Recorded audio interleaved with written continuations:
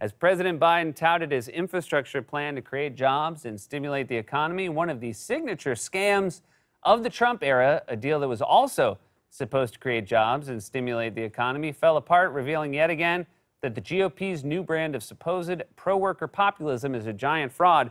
For more on this, it's time for a closer look. Let me just say right off the bat that we are aware that federal investigators executed search warrants of Rudy Giuliani's office and apartment this morning, and I promise we will have a lot more to say about it tomorrow, because there is no subject nearer and dearer to our hearts than Rudy Giuliani being a giant up. I'm guessing when they arrived, Rudy tried to flush his phone down the toilet as the feds were carrying away the toilet. Sir, it's a floor model. It's not attached to anything. Oh, no, Rudy, you dope! You're supposed to have pipes! Also, President Biden delivered his first address to a joint session of Congress tonight. And we're taping this beforehand, so we don't know what he said, but something tells me he had a slightly different energy than the speeches he attended at President Obama's VP, where he was always doing stuff like grabbing John Boehner's arm or giving finger guns to people in the crowd, like he was walking around a villa in Miami Beach, making sure everyone at the pool party was having fun. Cam, that glass looks empty. You need a refill? Stacy, I better see you in the pool later. I got the jets turned on. Brad, throw me another jog on the grill for me. I worked up on appetite kicking Steve's ass in volleyball. You got to work on your digs, Steve. One thing we do know about Biden's speech is that he's very likely spent some time touting his infrastructure plan. And as he pitches that plan, he's also dealing with an intransigent GOP that has its own idea for infrastructure, a GOP that's also trying to rebrand itself after decades of subservience to corporate interests as a populist, pro-workers party. They've gone from defending so-called job creators and decrying class warfare to calling corporations that don't side with them on cultural issues woke. This past month, we have seen the rise of the woke corporation. We have seen the rise of big business enforcing a woke standard. I think corporate America, by trying to genuflect to this wokeness, I think they've gone down a really bad road. They're going to tie themselves in knots trying to please the extreme left. Senator McConnell says corporations are, quote, behaving like woke parallel governments and becoming like a vehicle for far-left mobs to hijack our country. Let's just cut to the chase. The big tech platforms are owned and operated by woke capitalists. They're leftists. They're liberals. There's no way Mark Zuckerberg is woke. At most, he's switched on. And none of those plutocrats are leftists. I'm pretty sure Jeff Bezos and Bernie Sanders aren't on the same page when it comes to most political issues. I doubt Bernie even uses Amazon. I get everything I need from the co-op, and when I run out of batteries, I just connect some copper wire to a potato. Hey, turn down the AC. Potatoes don't grow on trees. And just because they pulled some Dr. Seuss books with racist language and put out statements against voter suppression laws doesn't mean companies like Amazon and Delta are suddenly woke. For one thing, they both tried to bust unions. Amazon put up anti-union posters in employee bathrooms, and Delta handed out flyers that said union dues cost around $700 a year. A new video game system with the latest hits sounds like fun. Put your money toward that instead of paying dues to the union. Yeah, exactly. And if you get sick in real life, all you have to do is hit a brick with your head until a mushroom pops out. The point is, these giant corporations aren't suddenly woke just because they've done the bare minimum of, say, coming out against racist voter suppression laws, but Republicans are still infuriated by that. So they've tried to co-opt the anti-corporate language of actual left-wing populists like Bernie, Elizabeth Warren, and AOC. For example, Florida Senator Marco Rubio wrote an absolutely ludicrous screed against supposedly woke corporations in the New York Post this week, where he said no policymaker would allow a company to dump toxic waste into a river upstream of a thriving town he is charged with governing. Yet corporate America eagerly dumps woke toxic nonsense into our culture, and it's only gotten more destructive with time. These campaigns will be met with the same strength that any other polluter should expect. What any other polluter should expect, so basically total and complete loyalty from the GOP. Republicans cut so many environmental regulations, I'm pretty sure they made it legal to sell toxic sludge as an energy drink. And do I drink a sludge every now and then? But yeah, it's only because I'm up all night writing this week's corrections. These guys are in many ways just following in Donald Trump's footsteps. He was not in any serious way a populist, except that he co-opted some of the language of populism while doling out trillions in giveaways to corporations that mostly just gave the money to their wealthy investors. Trump, for example, said the 2017 tax cuts would be rocket fuel for the economy. And earlier this month, Senate Minority Leader Mitch McConnell said rolling them back would destroy jobs. This tax bill of 2017, undone, would create an extensive loss of jobs in our country, do exactly the wrong thing, and move us in the wrong direction. You hear that, woke corporations? The Republican Party is on to you. If you don't stop dumping woke toxic waste into our cultural river, then we are going to punish you by allowing you to continue paying $0 in federal income taxes. That can't be right. Wally, I think the card's wrong. That's what it said in the script. But does it seem right to you? Hey, Seth, I just write the cards, baby. Wally, the only way you could be cooler is if you wore sunglasses under your face shield. Anyway, the point is, this is the scam. Republicans call themselves pro-worker populists while doling out cash to giant companies who mostly use it to decrease their tax liabilities and enrich their wealthy investors, even though the whole point was supposed to be to use that money to invest in the economy and create jobs. And there was a perfect test case of this scam in Wisconsin at the start of Trump's presidency. After months of speculation, Foxconn promises to build its first American factory here in Wisconsin. It's the largest economic development project in state history and will initially require more than 16,000 construction jobs sourced from Wisconsin businesses. The LCD manufacturing campus expected to be operational in 2020, and the project expected to have at least a $7 billion annual economic impact on the state. And with this project moving forward, Governor Walker coined a new term today, the Wisconn Valley, describing our area as a new hub for technology and innovation. They wouldn't have done it here except that I became president, so that's good. Congratulations on truly one of the eighth wonder. I think we can say the eighth wonder of the world. This is the eighth wonder of the world. Yeah, it goes Great Pyramids, the Colossus of Rhodes, and then a factory in Wisconsin. You get the sense Trump has used eighth wonder of the world to describe a lot of his projects over the year. Trump Taj Mahal, it's going to be the eighth wonder of the world. Blackjack tables, cocktail waitresses, and we're going to pump in oxygen to keep people gambling longer, just like the guy who built the real Taj Mahal, the Emperor Shah Jahan. Great guy, great guy. Met him at Studio 54 back in '86. He was there with Christy Brinkley. She went on to marry Billy Joel, Mr. Piano Guy himself. You know, I love the song, "We Didn't Start the Fire," but I always thought Trump should be in that song. A lot of famous people in there, but no Trump.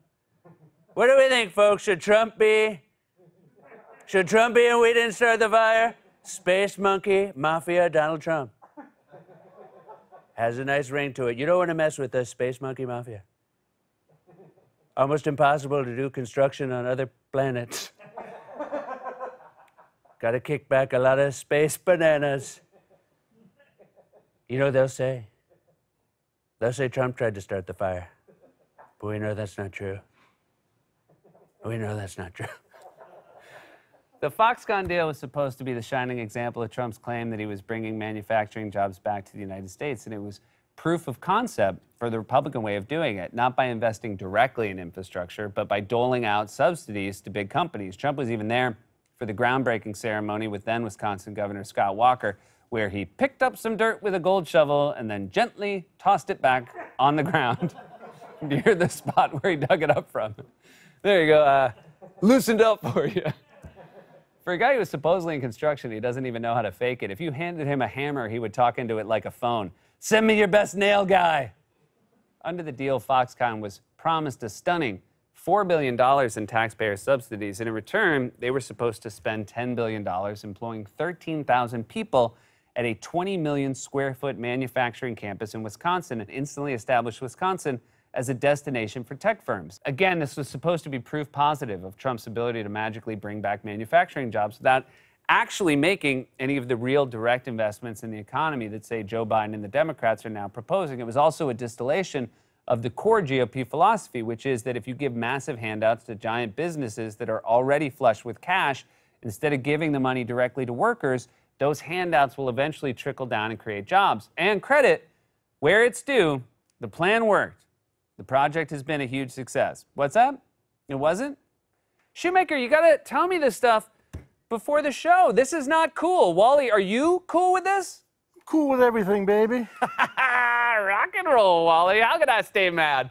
The point is, the Foxconn deal was a giant scam. It was obvious it was a scam from the very beginning. For one thing, they kept missing key goals and failing to deliver on their promises, cycling from one idea to the next. This is a real summary of all the different projects Foxconn considered for the site. The company spent years pivoting wildly from idea to idea. The enormous Gen 10.5 LCD factory specified in the contract became a far smaller Gen 6, then was canceled, then came back. The company announced it was building something called the AI plus 8K plus 5G ecosystem to be developed in a network of innovation centers, buildings that the company purchased only to leave empty. It looked into building fish farms, exporting ice cream, storing boats. It announced plans to build coffee kiosks and ventilators that never moved forward.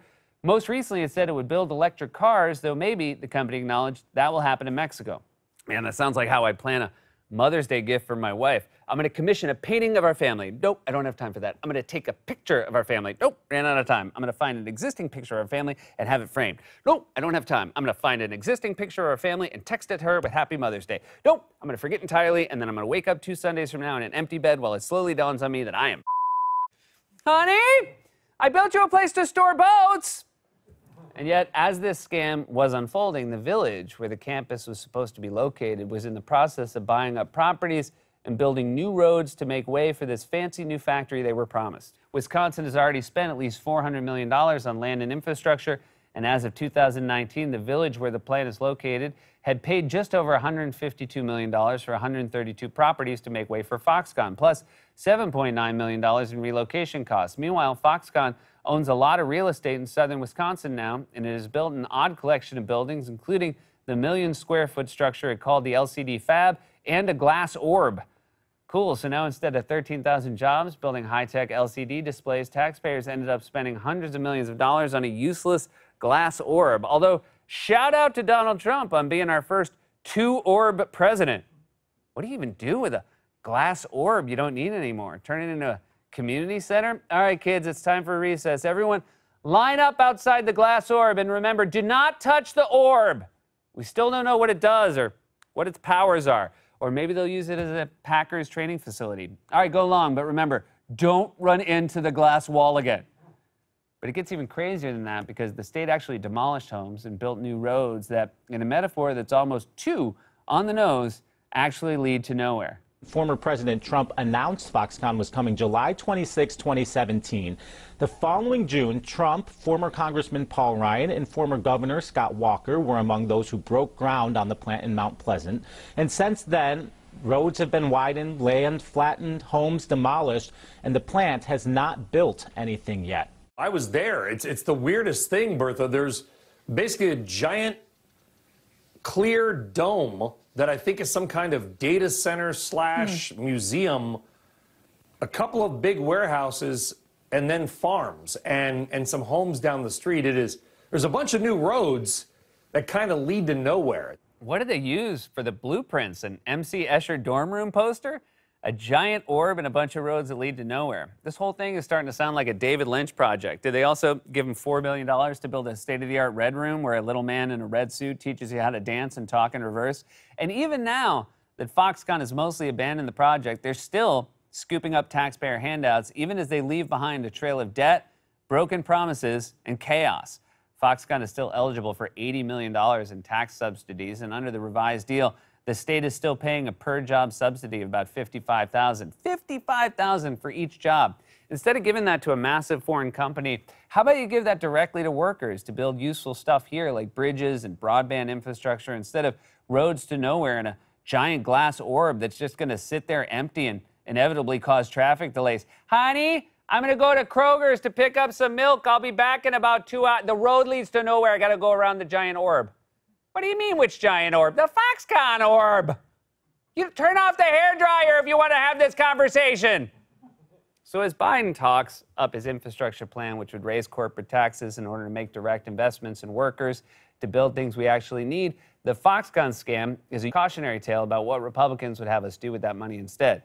They want to shovel handouts to giant corporations already flush with cash. And all the while, they're ludicrously trying to rebrand themselves as a party of pro-worker populists. Say what you will about a scam like this, but one thing's for sure. They wouldn't have done it here except that I became president. This has been A Closer Look. God's Love We Deliver cooks and brings over 2 million meals a year to men, women, and children living with HIV, AIDS, cancer, and other serious illnesses, and they need your help now more than ever. If you're watching this online, you can hit the donate button. Stay safe, wear a mask, get vaccinated. We love you.